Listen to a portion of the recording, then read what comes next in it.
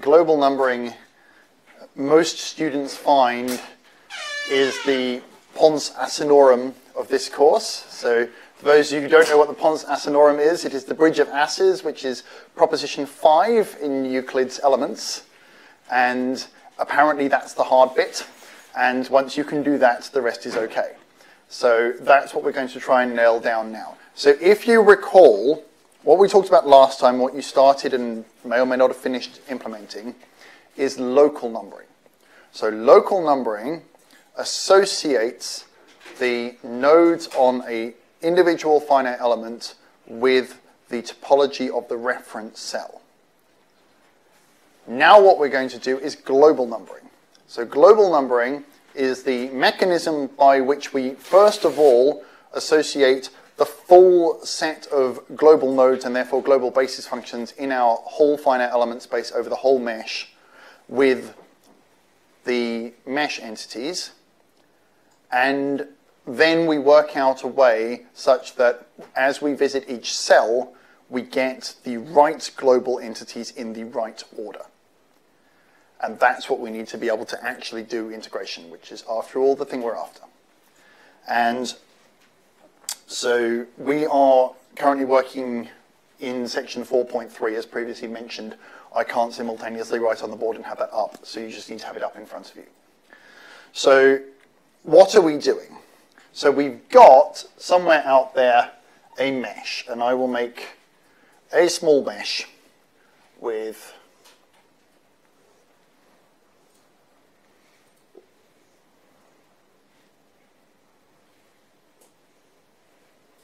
one, two, three, four, apparently 5 triangles. And we learnt a couple of weeks ago that we can number all of the entities in this mesh as pairs of dimension entity. So I might number the vertices, 0, 0, 0, 1, 0, 2, 0, 3, 0, 4, and 0, 5. And we also have cells. Can someone remind me what color I used in here for? I'm using blue for edges. I'll try to be consistent with what's on in the notes because it'll make everybody's life a little bit easier. So we also number the edges. Sorry, the edges all start with 1s because they're one-dimensional. 1, 0, 1, 1, 1, 2, 1, 3, 1, 4, 1,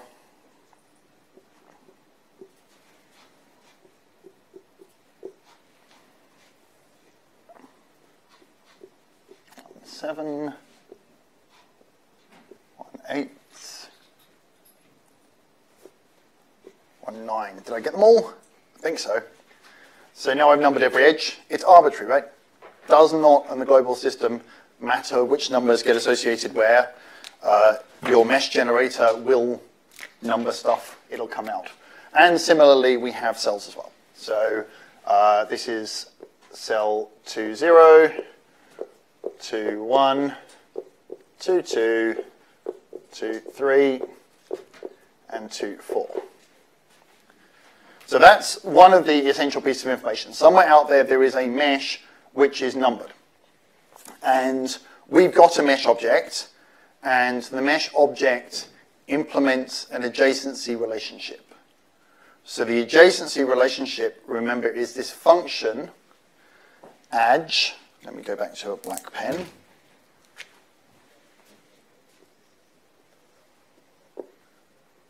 dim1, dim2,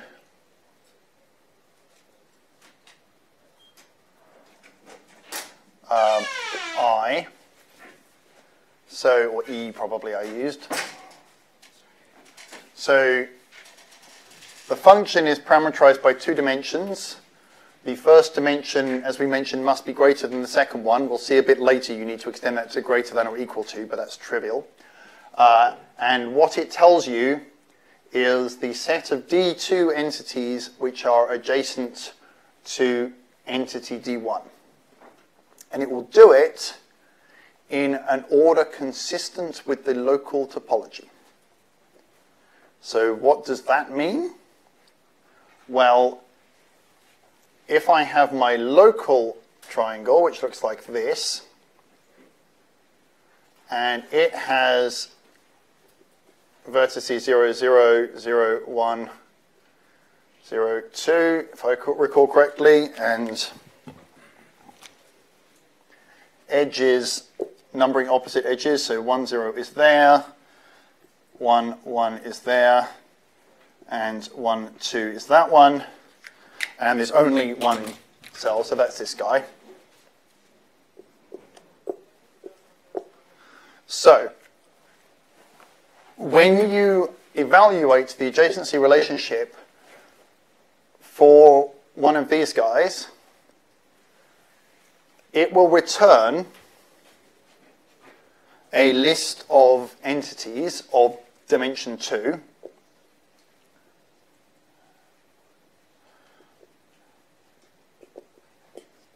And that list will be in this order. Now, how does this order correspond to this order over here? Well, the answer is you start with the vertices. You put the vertices in the same order, and then that tells you what order the other ones have to be. So let's work through that example to explain what's going on. So, edge 2, 0, 4, let's say to make it the closest one. So this says the set of 0 entities, i.e. vertices, adjacent to cell 2, 4. So this is cell 2, 4, and it will return these in this order. But this order, thus far, is slightly arbitrary. So that here, for this, we have a rule, and the rule is that the vertices come out in ascending order. So the lowest number vertex on this triangle is vertex 0, 1. So the first entry is going to be 1. The second lowest one is 2, so this will be 2. And this one will be 5. So that's what that guy does. That then implies the ordering of edge 2, 1, 4. So edge 2, 1, 4 is the set of faces of this element, and they need to be in the consistent order. So that means that the first face must be the face opposite the first vertex. So the first vertex was this one, the opposite face is this one, so this is going to return 6.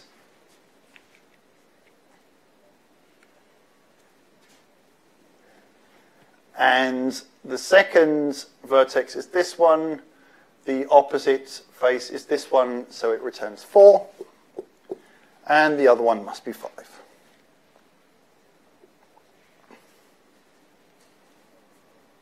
So that's what edge does.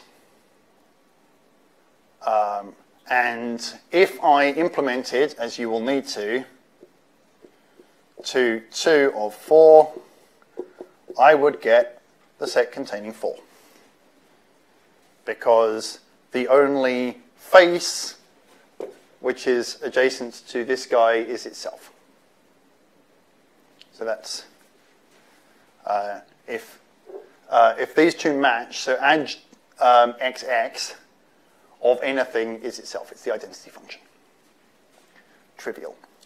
Okay, so that's one part. So now we know how, given a triangle, we can look up, or respectively an interval, but they're easier, we can look up which global entities we're on. That's one of the pieces of the jigsaw that we need. Another piece of the jigsaw we already did, which is the local numbering. And I will put the local numbering up here.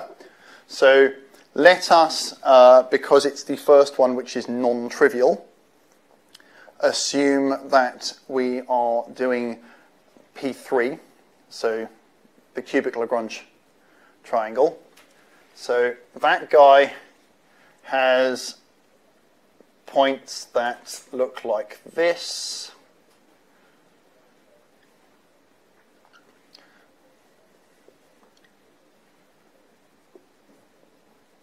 You started from 0 or start from 1? I think in the report you start from 1. So I am certain that every single thing in this course counts from 0. So that is Python, right? So you might be used to maths where a lot of mathematicians, especially pure mathematicians, count from 1. Most programming languages count from 0. Therefore, computational mathematicians have a tendency to count from 0 because then what you write on the board matches what you write in the code. Your ordering might be different, right? The specification of how to do Lagrange points did not tell you which order to do this in. In particular, it's depending more or less arbitrarily on which way round you wrote your loops, your ordering might go up. It's fine. The ordering is arbitrary. What's not arbitrary is how we map the orderings together. Right? So you'll get a permutation. So if you did it in the numbers in a different order, you will get a different ordering from what I'm going to do. So this is what we did last time. And so we have entity nodes. And entity nodes is, so entity node 0 in this case, 0 goes to 0. 1 goes to 3. 2 goes to 9.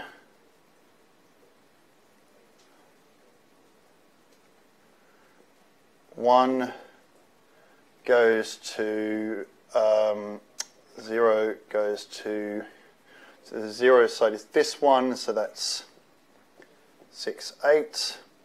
Numbering essentially, very importantly, in that direction. So 6, 8. If you don't go in the right direction, bad things happen. 1 is this guy, which is 4, 7. 2 is, must be 1, 2. And 2 maps to the set 5.